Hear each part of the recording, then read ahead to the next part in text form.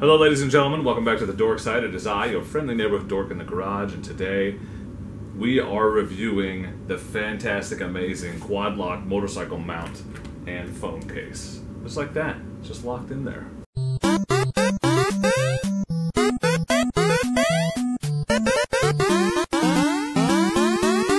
You may have heard of this product in my previous unboxing video, but I've had some time with it, and I really want to talk a little bit about all the features and really do a full review of this quad-lock phone case and mount, and also compare it to my trusty old standby RAM mount that I've had for a couple of years. So if you're not familiar with the quad-lock, here are the basics. The system has two components. The first is the phone case that goes on your phone. You'll notice on the back it has the quad-lock indentation. This is a pretty slick phone case. It's pretty sleek, it's pretty sturdy. I was really impressed with it when I put it on.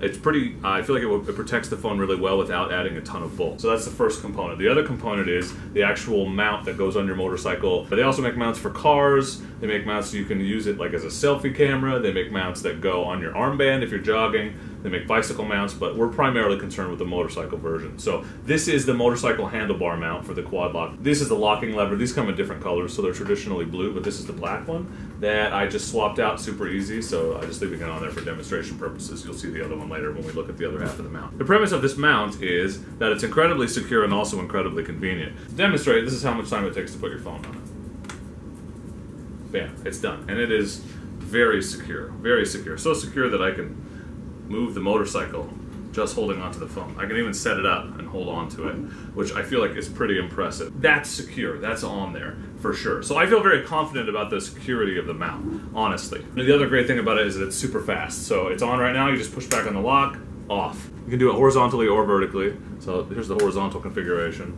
Several different configurations. So the phone case itself, they're around $30. This mount here, this is the motorcycle mount, it's $50 if you buy it by yourself. They also make a ball mount adapter that goes into your existing RAM mount into this unit, which is really, really cool. That's only 30 bucks. Or they make a mount that actually goes on your mirror right here, it just attaches. Or you can buy them in a package. So you can get the motorcycle mount with the case for $70. You can get the RAM mount adapter, the ball mount adapter for 60 bucks with the case. So these locking levers, if you want to change out your color, those are $10 each. They also have what they call the poncho, which is this super slick weatherproof case that covers up your phone. Still enables you to use the buttons, but you could ride with this thing in a downpour, I feel like. Ideal for dual sporting or if you ride in bad weather, but that poncho comes over the top and you can still use the touchscreen.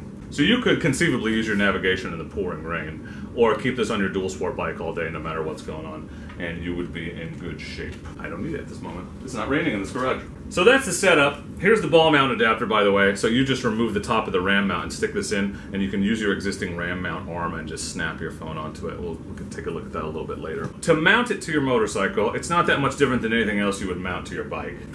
You have to take this base plate unit. It comes with a couple adapters for various bar sizes, and you just find a spot on your bike and tighten it down. It's not rocket science. I will say that I had a little bit of trouble finding a spot that would work vertically, work horizontally, and also give me enough room to put on and remove the mount and not hit my tank when I turn the bars. So I played with it a little bit, got it in a place that I like. Installation was a little bit more complicated than, say, a RAM mount, because with these RAM mounts you can just loosen it and put it anywhere you want, right? So it's not as necessary that you get it exactly in the right place, but there are other trade-offs with the RAM mount. My favorite things about this mount, first of all, it's very sturdy. Like I said, you just saw me pick up the bike holding on to my phone. So I have no qualms about this thing coming off, even if I'm riding on uneven terrain. I would totally use this in the woods while I'm riding my bike. The case is very sleek. Like I said, it fits the phone really well.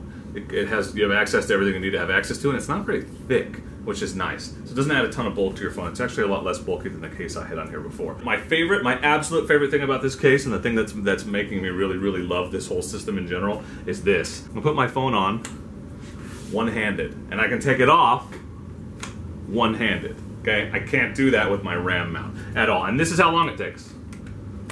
On, off. You wanna do it horizontally? Okay, on. You want to take it off horizontally? Okay, it takes a little bit longer just because the thing's behind it, but bam, it's off. Okay, let's just compare that to putting your phone in the RAM mount. RAM mount, one, you can't do it one-handed. You just can't. I've tried. I mean, unless you're some kind of hand contortionist, it's just not possible.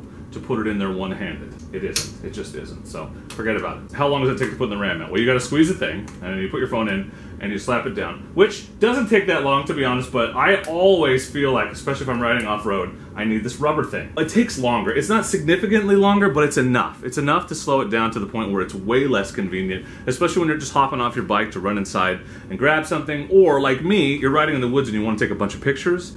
I constantly have to put my phone in, take it out, take a picture, open this thing up, put it back, hope it's not hitting the volume knobs because that happens. Slap this bad boy back on and keep riding, okay? As opposed to just with the quad lock, which holds just as securely in my opinion. Just taking it, slapping it on there, right? I'm getting better at finding the lock the first time. That is one huge advantage of the quad lock. One-handed, really, really quick operation, and that's why I like it a lot. And spoiler alert, I think it's gonna be my new phone holder. Some disadvantages, one thing I really didn't like, or it wasn't even a not like, it was just kind of disappointing, is how hard it is to find a position. This mount arm is not very long. I tried to put it here and I had it down too far and it was hitting the tank. I tried to put it up here, but I couldn't get enough room around it. And that's the thing. Not only do you need a good space where your phone looks good on your bike, but you need enough space to ensure that you can get it at the angle and then snap it on, right? And if you want to take it off, you got to be able to turn it. And it's the same if you want to go the other way. You need enough space to be able to snap it on and off. So it can be hard to find a position on your bike where you can do that and also be able to see the phone. It's blocking my speedometer, as you can see. It's not the end of the world, but it also still blocking Captain America, which I think is the worst part, honestly. It's not like a RAM mount where it doesn't really matter where I put the ball because I can put my mount anywhere I want, right? It can go anywhere, and then this thing turns too. So you have a lot more options, I feel like, with the RAM. I don't think that's a deal breaker, though. I just think you just got to find a really good spot and then leave it there. The one thing you're going to want to know, the burning question on everybody's mind, how does it compare to the RAM mount? Both of these mounts are very confidence inspiring. Both of these mounts are very secure. I don't worry that I'm going to lose my phone. I'd have to wreck my bike so bad that the phone would be the last thing I'd be worried about for it to come out. So they both hold very securely. Don't sweat that at all. The RAM is more versatile and easier to position, as I mentioned. The RAM is, as I mentioned, slower to use and harder to use. The RAM mount definitely is less convenient. So if that's a concern of yours, especially if you're only like riding in the city or you're using your phone for navigation a lot or you're on and off the bike a lot, I would definitely highly recommend the quad lock for sure. So one, which mount is better? Well, in almost every circumstance, I feel like the quad lock is a better mount than the RAM mount. I will be switching, personally, from the RAM mount to the quad lock. I'll be using the quad lock pretty much all the time. Now, if you don't like the case, the quad lock case, or you need just a little bit of versatility to be able to move your phone around, then the RAM mount is a good choice. The RAM mount is not cheaper enough to make me not recommend the quad lock in lieu of it, for sure. But I feel like the best combo, the best way to do this, like the absolute best case scenario, is the best of both worlds. Because this is the ball mount adapter for the quad lock, okay?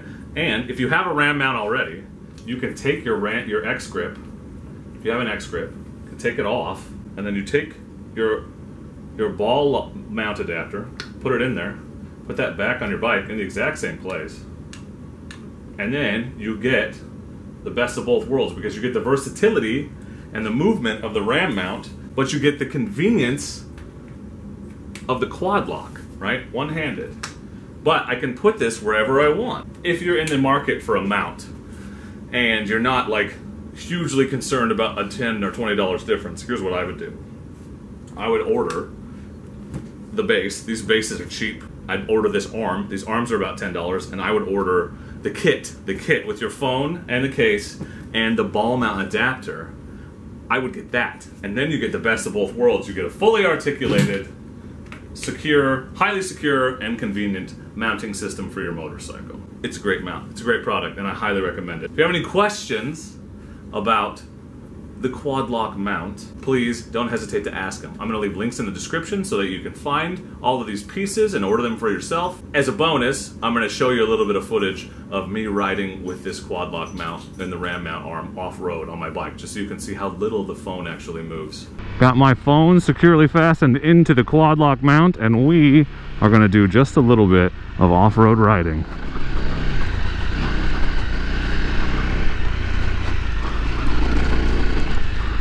Just so you can see how secure it is. As you can see, it's very secure. The mount is not moving at all. We hit all these bumps, no problem. If this mount wasn't secure, this phone would not stay in place, period. And as you can see, it's not going anywhere. Let's just go cross country to prove it. This isn't even a road. This is just virgin territory that we're invading. So I can show you how good this mount really is. I think it's very, very good. And you should definitely consider adding one of these mounts to your motorcycle. Thank you for watching, and as always, please do not forget to be excellent to each other. Thank you. Excellent!